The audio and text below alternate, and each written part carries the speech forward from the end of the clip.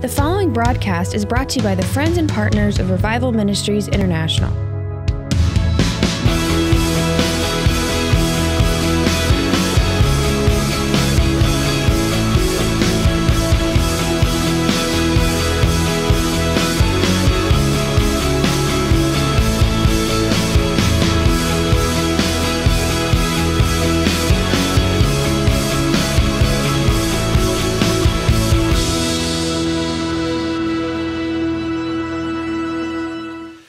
Take your Bibles and go with me, if you would, please. I still can't get away from Matthew's Gospel, chapter 2. And you know me, when I'm on something, I'm going to stay with it. The title of my message this morning called Wise Men Still Seek Him. How many wise are here today? Now, when Jesus was born in Bethlehem of Judea in the days of Herod the king, behold, wise men from the east came to Jerusalem asking, where's he that is born King of the Jews? For we have seen his star in the east that is rising, and we've come to worship him. When Herod the king heard this, he was disturbed and troubled, and the whole of Jerusalem with him. So he called together all the chief priests and the learned men, the scribes of the people, and anxiously asked them where the Christ was to be born. And they replied, in Bethlehem of Judea, for so it is written by the prophet, and you, Bethlehem, in the land of Judah, you're not in any way least or insignificant among the chief cities of Judah, for from you shall come a ruler, a leader, who will govern and shepherd my people Israel. Then Herod sent for the wise men, and secretly and accurately to the last point ascertained from them the time of the appearing of the star. That is, how long the star had been made itself visible since its rising. And then he sent them to Bethlehem, saying, go and search for the child carefully and diligently. And when you found him, bring me word, that I too may come and worship him. When they listened to the king, they went their way, and behold, the star which they had seen in the east in its rising went before them until it came and stood over the place where the young child was. And when they saw the star, they were thrilled with ecstatic joy. And going on in the house, they saw the child with Mary his mother. They fell down and worshipped him, then opened their treasure bags and presented him gifts of gold, frankincense, and myrrh. And receiving an answer to their asking, they were divinely instructed and warned in a dream not to go back to Herod. So they departed to their own country by a different way. Now after they were gone, behold, an angel of the Lord appeared to Joseph in a dream and said, get up, tenderly take unto you the young child and his mother, and flee to Egypt, and remain there till I tell you otherwise. For Herod's intent is to search for the child in order to destroy him. And having risen, he took the child and his mother by night and withdrew to Egypt, and remained there until Herod's death. This was fulfilled what the Lord had spoken by the prophets, out of Egypt have I called my son. Then Herod, when he realized he had been misled by the wise men, was furiously enraged. And he sent to put to death all the male children in Bethlehem and in all that territory who were 2 years old and younger, reckoning according to the date which he had investigated diligently and learned exactly from the wise men. Then was fulfilled what was spoken by the prophet Jeremiah, and the voice was heard in Ramah, wailing and loud lamentation, Rachel weeping for her children. She refused to be comforted because there were no more. But when Herod died, behold, the angel of the Lord appeared in the dream to Joseph in Egypt and said, rise, tenderly take unto you the child and his mother, and go to the land of Israel, for those who sought the child's life are dead. Then he woke and arose, and tenderly took the child and his mother, and came to the land of Israel. And because he heard of Archelaus was ruling over Judea in the place of his father Herod, he was afraid to go there. But being divinely warned in a dream, he withdrew to the region of Galilee, and he went and dwelt in a town called Nazareth. And so was spoken to the prophet that it might be fulfilled, he shall be called a Nazarene, a separated one. Now, the points I want to go through with you here. First of all, wise men still seek him. We have wise people that have come on the Sunday morning where you could be somewhere else, but you chose to come and set it aside. Other people are doing other things because that's what they think is more important. But when we know that fellowshipping and worship is important. We put it first place. The Bible tells us, don't forsake the gathering of yourselves together. Even that more when you see the day approaching. Jesus is coming very soon. We're so close to the end now. And it's imperative that people have a place of worship and where they can come and fellowship with the family, with the body of Christ. You can't be a law to yourself, and you can't just be on your own. If you're on your own, you could die in your house and nobody would know you were dead. They would find your bodies a week or 2 or 3, 4 later because nobody knows you. So don't be a loner. Be connected. It says they were filled with ecstatic joy. This whole Christmas message is about joy to the world. And this is not just the Christmas message, it's the Christian message. Our message is a message of great joy, even in the face of total opposition. Even in the place where people persecute you or revile you or make up all kinds of things about you. That joy of the Lord that the Bible says is your strength. That joy that will sustain you, that will carry you. They came to worship. We always have to keep ourselves in that place of worship, because if you don't, you become a cynic. And cynics don't worship. All they do is criticize. Cynics sit and judge, criticize. I've been around church. I know how church should be. They did this wrong, that wrong. Worshippers are too busy worshiping to worry about what's wrong and what's missing. Are you with me? So be very careful that the devil doesn't trap you into a place of cynicism and where you stop worshiping. Always keep worship your number one thing. They came to worship. They did not come empty-handed, never, ever. And of course, I know this church is not like that, but in many places we go, people, they come empty-handed to the things of God. Always bring an offering of the Lord and to the Lord. Can you say amen? I know whenever we go meet men and women of God, we always carry something with us. I've never gone to go meet any of the men and women of God and just show up there just with nothing. I always bring something. I always pray before I go. This is just the way that I've always been. They brought gifts fit for a king. So as I told you last week, these were not gifts bought down at the dollar store. These were gifts from a king to a king.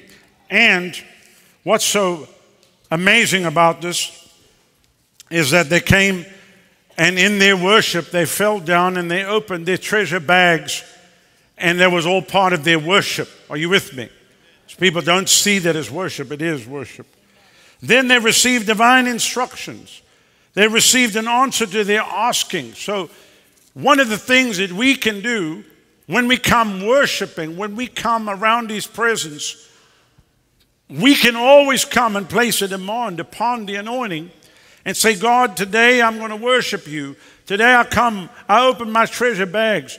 But Lord, I need divine instruction from you.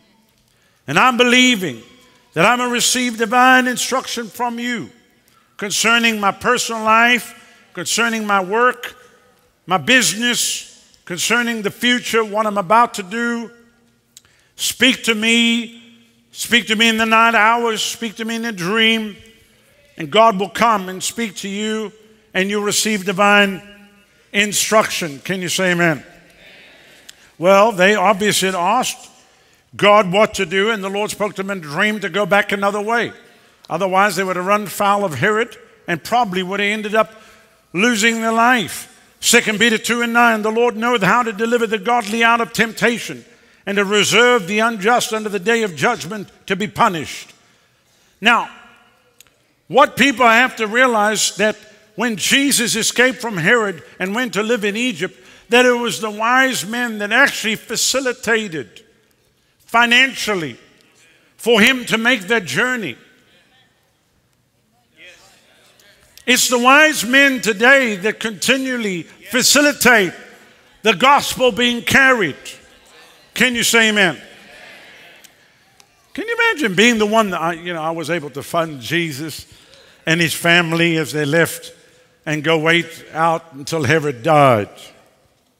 So the wise men gifts funded the family. By their gifts, they provided both provision and protection for Jesus and his family. By their worship and their giving, they became facilitators of the gospel.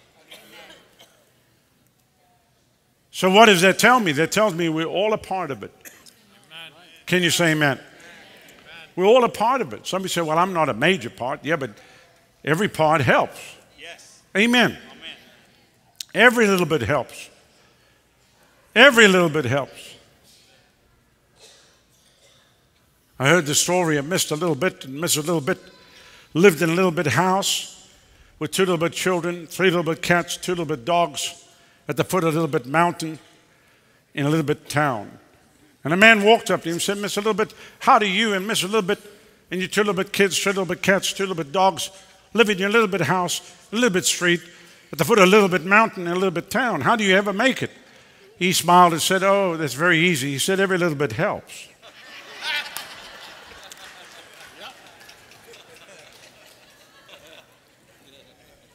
So it's everyone that's a part of. Everyone that's a part of. We can never look at what our contribution is and say because it's not equivalent to somebody else's, therefore I might as well not even be involved. Because everyone is involved in proportion to that which God has entrusted to them. And God rewards everyone in proportion to that which he has entrusted to you. Can you say amen? So I'm so happy to report to you today that there are wise men that are still seeking him, and they came here today. Thank you, Jesus. Hallelujah. Proverbs 11 and verse 30, the fruit of the righteous is a tree of life, and he that winneth souls is wise. So I can prove to you right now that we have wise people that have filled this place because we have soul winners in this place. He who wins souls is wise. How many soul winners are in this place? Therefore, we have a room full of wise people.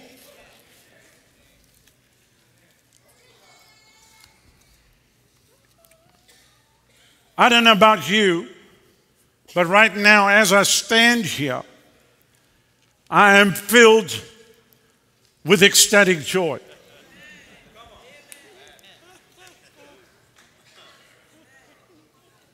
Somebody say, I don't understand that. You don't look like it. No, it's exploding on the inside of me. I'm running around on the inside doing somersaults.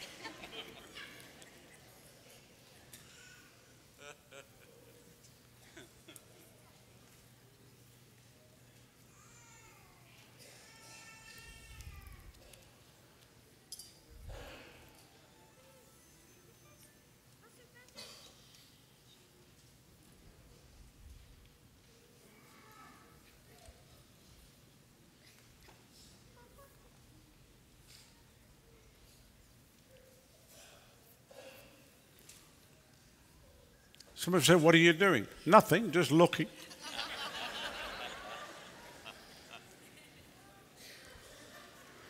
Does that make people nervous because I'm just standing, just walking along? Somebody's watching on television. What's he doing now? Nothing.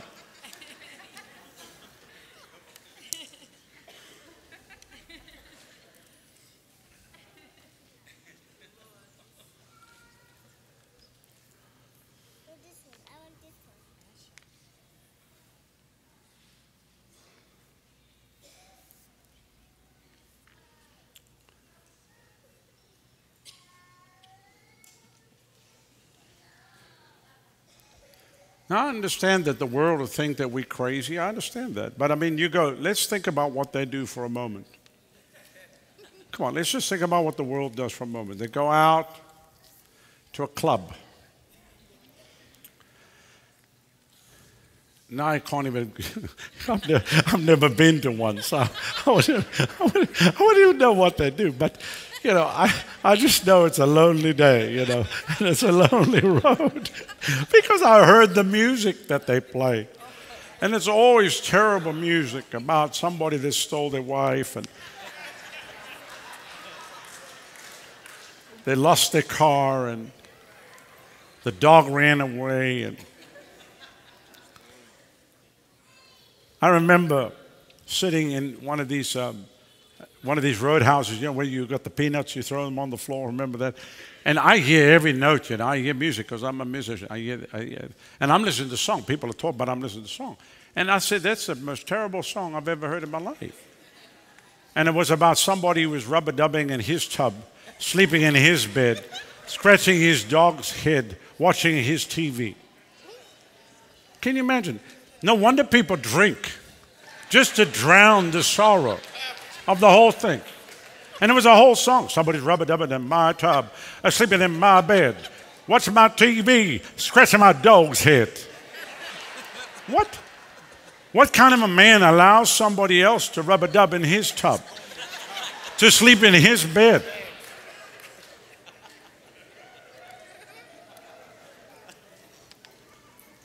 No, and then the world always look like they're having a great time. This is a great time. I promise you, a hangover is not a great time. Hugging the toilet bowl at the end of the night, holding your face against the toilet bowl because it's cool. Putting your face where you normally put your butt.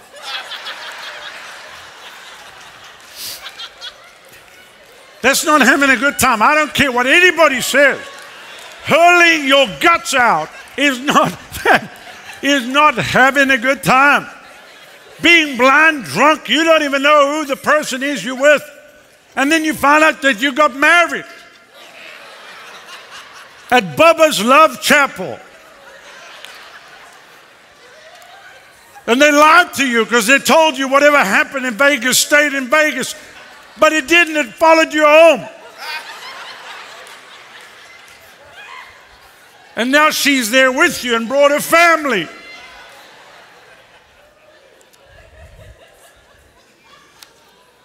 It's when a sign on the side of the road, divorce, $359, looks good.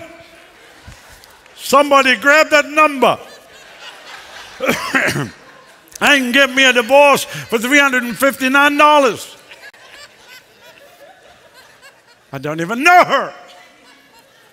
They said we were married. I must have been that drunk. So trust me, that's not a good time. The world's trying everything to have a good time.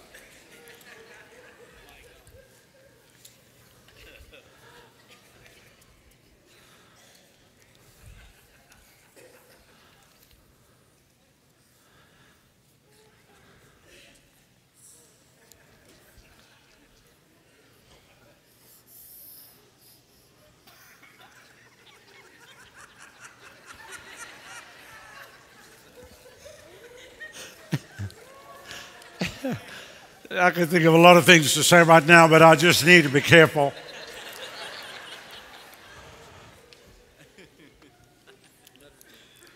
So the whole world's running looking for joy. You can go down to Disney World. It's supposed to be the happiest place on the earth, Magic Kingdom, everybody's trying to find. But at the end of the day, when you ride the train going back, look, everybody's just like tired out, kids are wiped out. They all got that little thing that probably broke, in the park. It doesn't matter how much money you spend. You still can't, you can feel an emotion, but at the end of the day, it's gone. At the end of the day, when you lie down in your bed, it's just you and yourself, and nothing changed except you're poorer.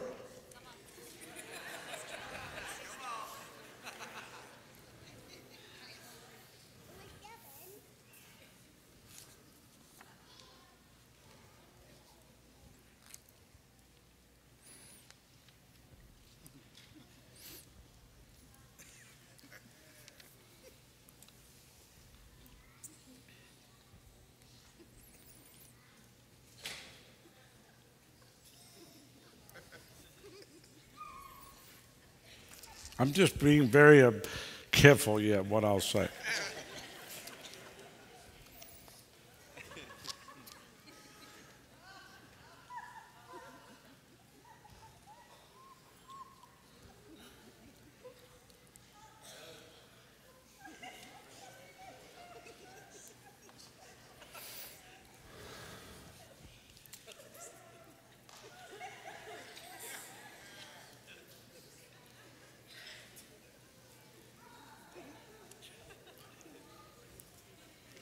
Happiness is based on circumstances. Joy is not.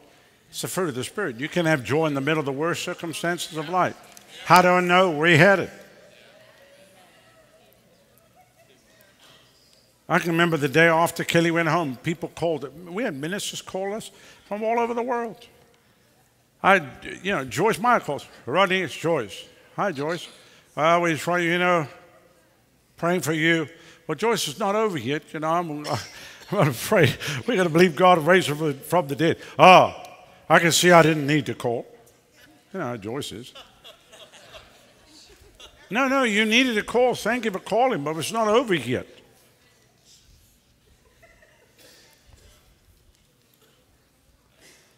So people called us to encourage us, and we were encouraging them.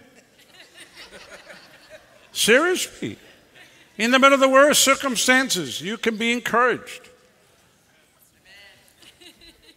Ecstatic joy. The devil knows if he can steal your joy, he can steal everything that you have. But if he can't take your joy, he can't touch you. Impossible. Impossible. A person that is filled with this joy, and I'm talking about the oil, the bokapastam brakisto rekeya, rahamba ahasokokeya, rikosta bragastombo. I'm no brovondelesia. I'm not talking about a joy that the world gives. I'm talking about a joy that heaven gives. A person that receives the joy that heaven gives is a person that will be sustained all the days of their life. And they'll be worshipers. Worshipers are happy people. I've never found true worshipers that were sad. Because to worship, you have to humble yourself. Arrogant people don't worship. When you worship, you're humbling yourself because you acknowledge the greatness of God. Arrogant people won't worship. They just look at the words.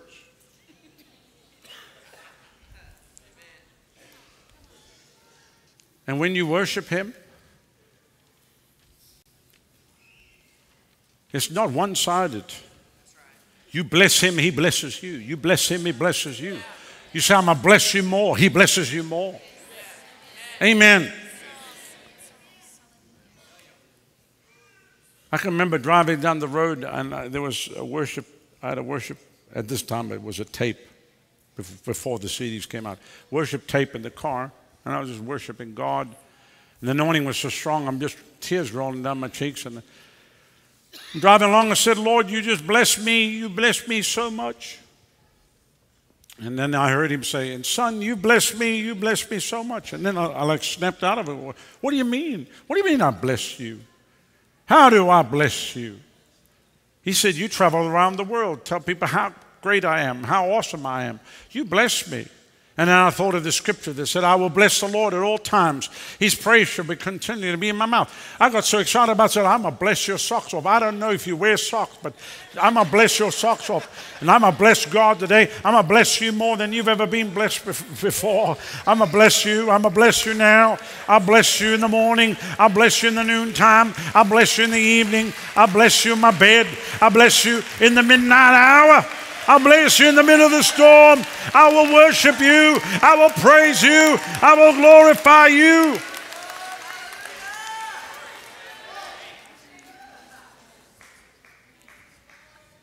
And so, obviously, we don't come empty-handed.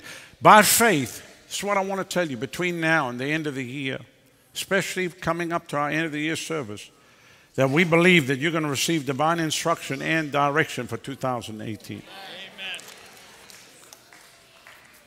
When we do this, we are protecting the gospel message. We're keeping it pure. We're not putting any GMOs into it. We're not genetically modifying this message. We're not watering it down, trying to make it palatable.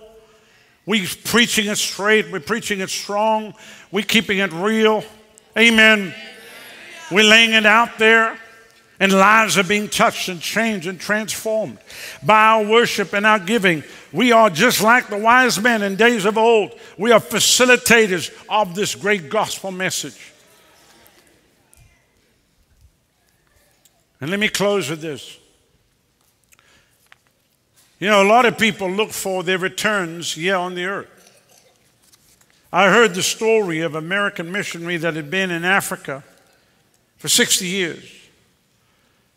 He came back off at the field. I believe it was the state of Tennessee. He went into this church, thousands of people. And he sat there, and the young pastor was 35 years of age. And he looked at this pastor and he said to the Lord, he said, Lord, I've served you faithfully for 60 years. He said, I have actually nothing to show in the natural other than what is left in Africa. And he said, I'm here and I basically have nothing. And look at this kid, 35, he's got everything. And the Lord said to him, well, son, your reward waits for you. For some, they receive their reward now, and others, their reward waits. If I said to you, would you like all your reward now, or do you want a little bit now, maybe a tithe, let God give you a tithe of your reward now, and the other 90 wait? Who would prefer the majority to be received on the other side?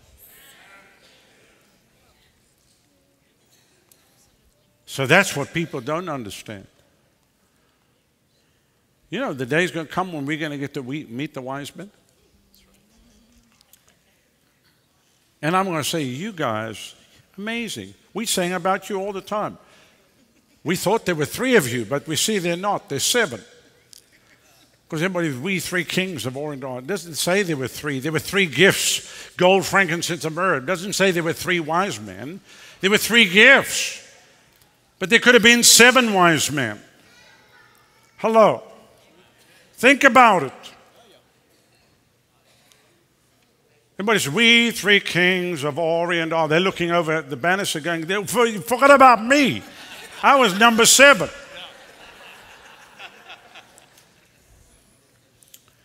So we get to heaven, we get to meet them.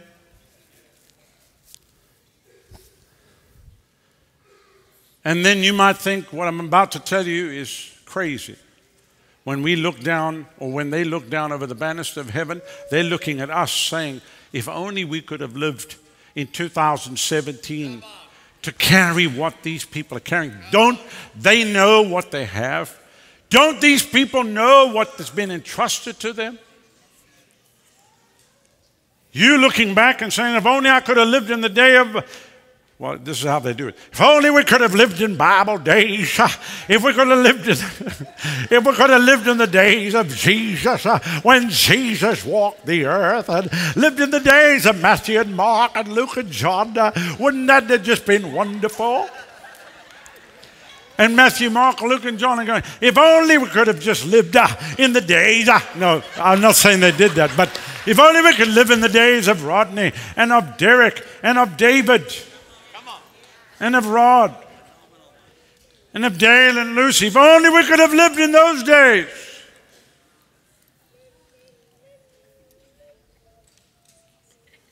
Everybody else wants to live in everybody else's day. Just live in your day. Today is the day. The day of victory. The day of rejoicing. The day of his blessings, the day of his abundance, the day of his goodness, the day of his grace, the day of his mercy, the day of his loving kindness. Hallelujah. Glory to God. I preach myself happy. I'm so glad I came. Don't step on my red suede shoes. You can tie me down. Stamp on my face, slander my name all over the place. And just don't touch my red suede shoes.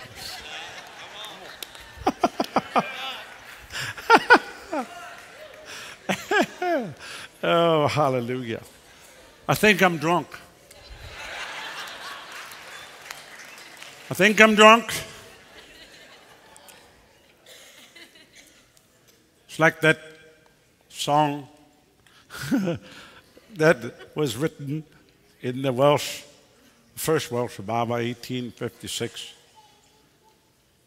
The foolish world around me sage thinks I'm drunk or mad with rage. Drunk doubtless, yes, I'm drunken odd, but drunken with the wine of God. Hallelujah. Hallelujah. You need to drink what I'm drinking this festive season, this Christmas season. I'm drinking the Chamblay Visterius. I'm drinking this Shobrakasta Brambanina Lebroboso Koya. Hallelujah. My mother taught me how to drink it when I was a kid. Hallelujah. My mama. Your mama needs to teach you how to drink this stuff. My mama taught me how to drink it. Hallelujah. Hallelujah. Thank you, Jesus. Glory to God. Well, have you been blessed today? Have you been blessed today?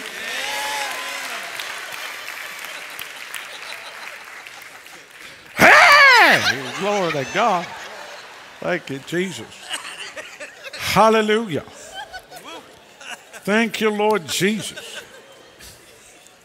I like the Christmas color on your hair. Thank you, Jesus. Hallelujah. Some people do this, stuff different for Christmas. Thank you, Jesus. Praise God. Hallelujah. Hallelujah. Glory to God.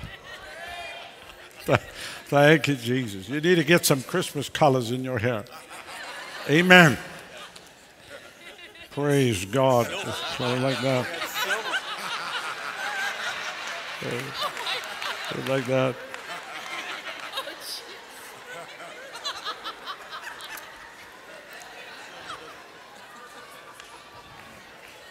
Hallelujah.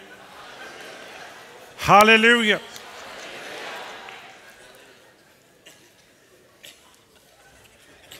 I feel like this is a divine appointment.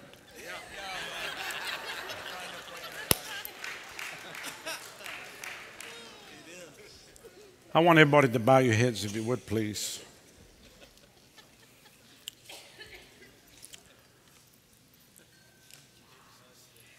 I want to give an invitation today. If you've come and you fit into any one of these three categories, I want to pray with you and for you. I've often thought of this since the 25th day of December 2002. I've often thought, who will get to hold each person before they go? Will there be someone like there was with me and Kelly to talk her through it, to walk her through it, to pray with her? And then I realized that when I gave an altar call, and every time I give an altar call, it's really like it's me and that person. That if there was some way you could just see, just you and myself now, I'm talking to you. Forget about everybody else in this place. That if you've come into this place today and you fit in any one of these three categories, I want to pray with you and for you. Maybe you've come here today, you've never given your life to the Lord. You've never said, Jesus, come and be my Lord and Savior. Friend, I want to ask you a question. If today was your last day on the earth, where would you go? Where would you spend eternity? I want you to know there's a heaven to gain and a hell to shun. You don't have to go to a devil's hell, because 2,000 years ago on Calvary's cross, the price was paid and the blood was shed. And just like that old song said, there is a fountain filled with blood, drawn from Emmanuel's veins, and sinners plunged beneath that flood lose all the guilty stain. Today, the power of sin will be broken. The power of guilt and shame will be removed from your life. You might have come in here one way, but you'll leave another way. And today he saves you. Today he sets you free. Would you surrender to him? Would you say, Lord, here I am? He loves you. He calls you.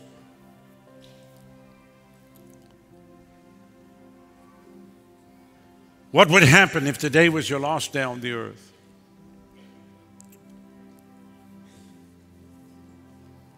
This very day, your life could be required of you. Will you say, Jesus, here I am. I surrender to you today. Maybe you've come into this place, you gave your life to the Lord in days gone by, but you've grown cold. You're not serving God like you should. You've allowed the things of the world to come in. You've lost that peace, that joy, that first love that you once had. The devil's always just coming against you from every side. Maybe it's something hidden that no one can see. Pride, unforgiveness, bitterness, jealousy, anger, lust, the hidden things that come to clog the heart of man. But today you say, I'm coming. Today I'm going to surrender my life afresh. He said, I will take out the stony heart and put in a heart of flesh. He said, a new spirit will I put within you. Will you surrender to him afresh today and say, Lord, here I am. Here I am. Maybe it's not hidden. Maybe it's something that's outward that everyone could see. Everyone can see. The devil uses that against you to keep you in a place of guilt and condemnation. You feel like God will never use you because of events that have transpired in your life. I want you to know that he's the God of a second chance. And will you surrender to him afresh today? And say, Lord, here I am. Maybe it's not hidden or outward as we described. Maybe it's a storm that came against your life. A sudden divorce, a bankruptcy, the loss of a loved one, a sudden illness, the betrayal of a close friend, the loss of a job. Something happened that rocked your world. But today you say, I'm coming back. I'm going to fall in love with Jesus all over again.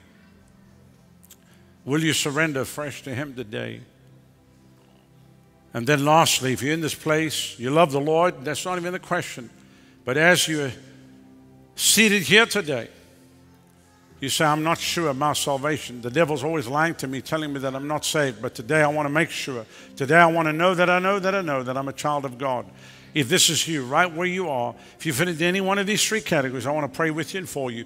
Won't you quickly just slip up your hand and say, pray for me. God bless you. God bless you. God bless you. God bless you. God bless you. God bless you. God bless you. Yes, yes, yes, yes, yes. Yes, right at the back. Slip it up high and say yes. Slip it up high. God bless you. Yes, God bless you. Yes, God bless you. Yes, God bless you. Yes, God bless you. Yes, God bless you. Yes, yes, God bless you. God bless you. God bless you. God bless you. God bless you. God bless you. God bless you. God bless you. God bless you. Hands are going up all across this building. Today's your day of salvation. Once you've raised it, you can put it down. I want you to look at me now, please. If you've, in this section here, you did not raise your hand, but you want to be included in the prayer, I'm going to pray. Quickly, put your hand up, say, include me. God bless you. God bless you. Yes. Yes. This section, you didn't raise your hand, want to be included. Put your hand up right now. God bless you. God bless you. God bless you. God bless you.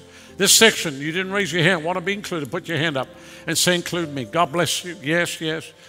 This section here, you didn't raise your hand but want to be included. Put your hand up now and say, include me. God bless you. God bless you. I want every person that raised your hand, I want you to stand all across the building. Please stand to your feet. Everyone that raised your hand, stand to your feet. Stand to your feet. We're going to pray. Stand to your feet. Everyone that raised your hand, stand up right now. We're going to pray. I want you to come from where you are. Come fill up the altar area. Come. Come. Come right now. Come right now. Come right now. He calls you. He calls you now. Come. Today is the day of salvation and freedom and deliverance. Don't put it off another day. He calls you now. He calls you now. You come. Today is the day of freedom and liberty. Today the power of sin will be broken off of you. Today your life will be transformed. Not by the hand of man, but by the hand of the Lord. To come now. Come now.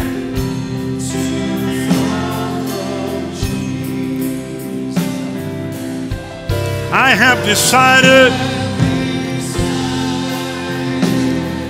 to follow Jesus. I have decided to follow Jesus. No turning back.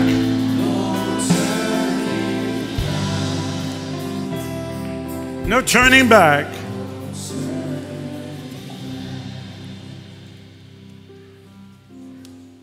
I want every single one of you standing here just to look at me right now. If you mean business with God, God means business with you. If the Lord can come and touch my friend in January of '96, and I haven't seen him again until now, and God's used him in a major way, what's he going to do with you? How many know that you are born on this earth for a purpose? How many have not seen that purpose come to pass yet? Wave your hand at me. You've not seen that purpose come to pass. What if I told you, if you'll surrender in totality today, that in the remainder of your days, that God will cause that purpose to come to pass? I want you to close your eyes right now. Just raise your right hand to heaven. That's where your help comes from. And pray this together with me. Believe it in your heart and say it with your mouth. Say, Father, I come to you in the precious name of your Son, Jesus. Lord, you said in your word, if I confess with my mouth, Jesus is my Lord and my Savior, and I believe in my heart that God has raised you from the dead, I will be saved. So, Father, right now, I confess Jesus is my Lord and my Savior. Come into my heart right now. Take out the stony heart. Put in a heart of flesh. Wash me. Cleanse me. Change me. Fill me. Use me. Let me never be the same again. I turn my back on the world. I turn my back on sin. And I follow you, Lord Jesus. Thank you for dying for me. Thank you for shedding your blood for me. And thank you that on the third day you rose for me. And thank you that you're coming back again for me. From this day on, I'll never be the same again. I confess Jesus Christ has come in the flesh. He is my Lord and my Savior. And right now, by faith in the finished work of the cross and by the shed blood of Jesus, I'm born again. I am saved. Thank you, Lord, for saving me now. Now lift your hands right now. Father, I just pray that you would come, that you would seal them by the power of your blood and by the power of your Spirit, that on that day no one would be missing. Raise them up to be mighty men and women of God and use them to impact this generation, we pray. May they take every attack of the enemy and switch it right now, that the devil will pay for what he's done to their life, and through their life souls will come into the kingdom. And we thank you for it and we praise you for it. In Jesus' name. And everyone said, Amen. Hallelujah. Hallelujah. Hallelujah. Hallelujah. Hallelujah. This program has been brought to you by the friends and partners of Revival Ministries International in Tampa, Florida. For more information on the ministry of Drs. Rodney and Adonica Howard-Browne, or for additional resources, visit revival.com.